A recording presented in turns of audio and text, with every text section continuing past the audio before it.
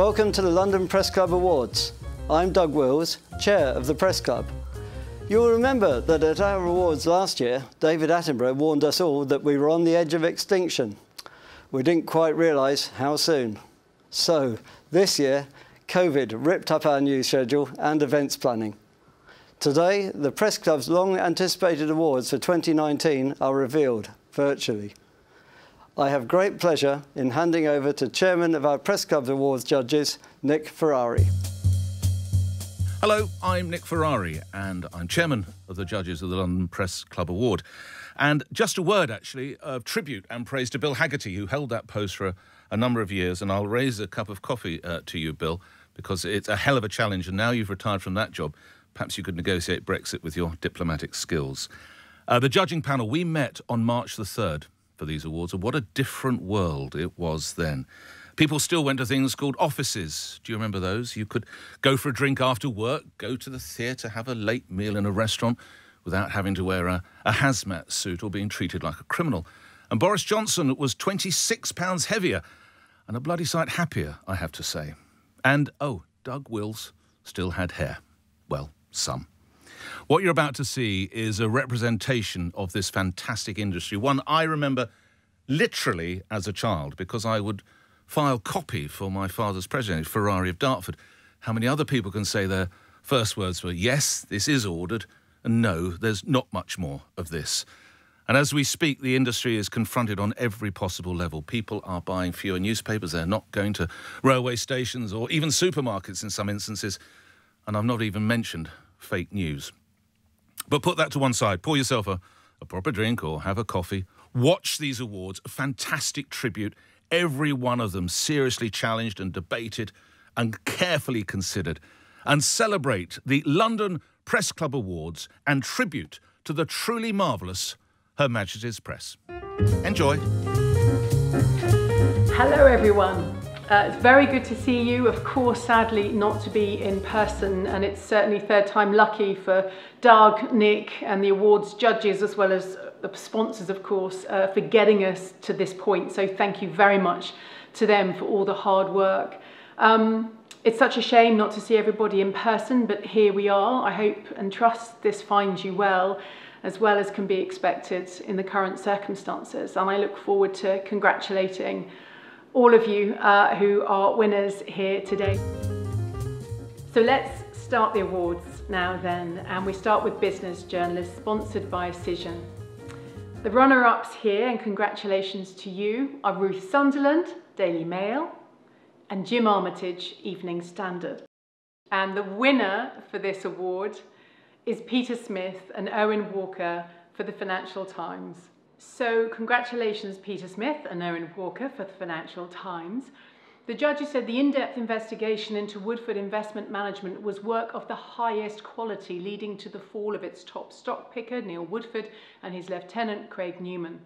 With the invaluable assistance of fine research work by Anna Goss, and Archie Hall, the FT team produced forensic probing that was said by the judges to be an extraordinary piece of quality journalism.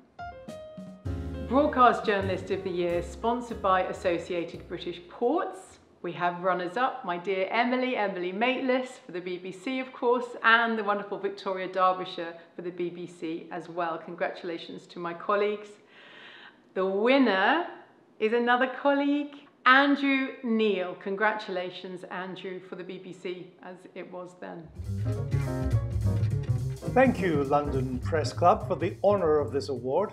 It would not have been mine but for the superb team at BBC Millbank, the best of the BBC, which always made sure I went into combat fully armed for any eventuality. I am well aware, of course, that this award is as much for the interview I didn't do as the ones I did. But this has been a strange year all round, so why not an award for the interview that never happened? It merely illustrates the originality and foresight of the London Press Club. Lang may ya lum reek, and other appropriate ethnic encouragements from the Scotlands. Print Journalist of the Year, sponsored by ISIL. Runners-up, Stephen Wright, Daily Mail, Claire Newell, Daily Telegraph. Congratulations, huge congratulations. The winner for Print Journalist of the Year is Anthony Loyd for The Times. Congratulations, Anthony. Ladies and gentlemen, I'm very honoured to receive this award. Thank you. The lessons for me working in Syria last year and finding Shamima Begum was that there is never a better alternative for a foreign correspondent in getting scoops or breaking stories than to be there on the ground, something which Zoom and virtual meetings can never replace. And that particular story, not only the fate of Shamima Begum, but the fate of thousands of European women and children who remain incarcerated in Northern Syria, and how best, or even if, they can be assimilated into our societies again, remains one of the great pressing foreign concerns. Thank you. Digital Journalist of the Year, sponsored by the Madison Square Garden Company. For the runners-up, we must congratulate Emma Yule, the Huffington Post UK, congratulations Emma, and Paul Staines for Guido Fawkes. The winner is Matt Chorley, Redbox, The Times. Well, this is all very exciting. It started out as just an email, and then a podcast, and then a stand-up show, and now I'm so digital, I'm on digital radio. So a huge thank you to the London Press Club. This is a great honour in a time when there's not a lot of good news. It's very nice news. Scoop of the year, always a biggie, goes, let's do the runners-up of course, and we have the Sunday Times, Operation Yellowhammer, and for the Newsnight team, for the BBC, for the Prince Andrew interview. The winner for the Scoop of the year goes to the Daily Telegraph for the Sir Philip Green expose. Congratulations. Hi judges, thank you very much for the award, it's much appreciated. This investigation took a long time, with lots of door knocks, lots of legal letters and lots of irate calls from a crazy businessman. We're really proud to receive this award today, and I'd really like to thank Chris Evans, Robert Winnett, our head of legal, Rachel Welsh, and also, of course, the investigations team that got this story over the line. We turn next to Newspaper of the Year, sponsored by Edwardian Hotels, London. The runners-up here, Daily Express, the FT, and the Times. Congratulations to the three of you. The winner, however, is the I newspaper. So as it approached its 10th anniversary, the I continued to grow in stature and authority. The judges said the competition for the paper was so fierce, 4 titles were shortlisted, but it was the I that received the accolade. Thereabouts, but never there at the top over the years, it was admired for concise writing across the daily paper, the wide spectrum and inspirational editing from the youngest national daily paper's editor, Oliver Duff. The Saturday edition, a comprehensive package offering a first-rate guide to the weekend, unanimously earned praise from the jury.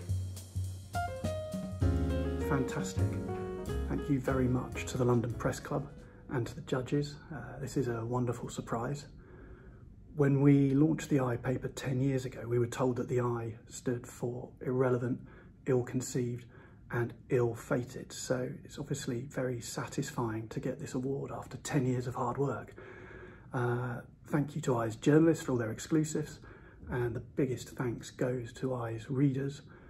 Without them, we wouldn't be here, you know, willing to try something different. So really this recognition is theirs for trying us and sticking by us. Thank you. Sunday Newspaper of the Year, sponsored by Edwardian Hotels, London. We have the runner-up, the Mail on Sunday, always a strong contender and winner in previous years, of course. But this year, Sunday Newspaper of the Year goes to the Sunday Times. For the Sunday Times, then, the judges said that while respectful of all the titles battling for a shrinking market, they said only 2 of them deserved to be shortlisted this year. Vigorous debate followed in deciding which one deserved to win the prize. Eventually, the Sunday Times edged out its main rival to collect an award to which it's no stranger. Investment in resources once again showed the Times package outmuscled all opposition. Excellent columnists, a fine sports section, plus superb arts coverage and long-established magazine that's never lost its glitter, that saw it triumph once more.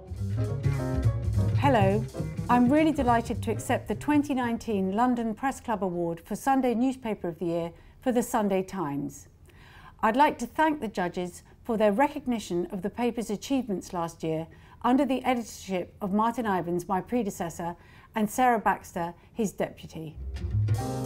Finally, we have the Edgar Wallace Award, and this year I'm delighted to say that it goes to Marina Hyde for The Guardian.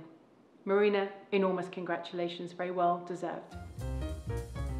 I would like to thank the London Press Club very much for this very unexpected award. I can't really claim any credit for it given the interesting times in which we're living.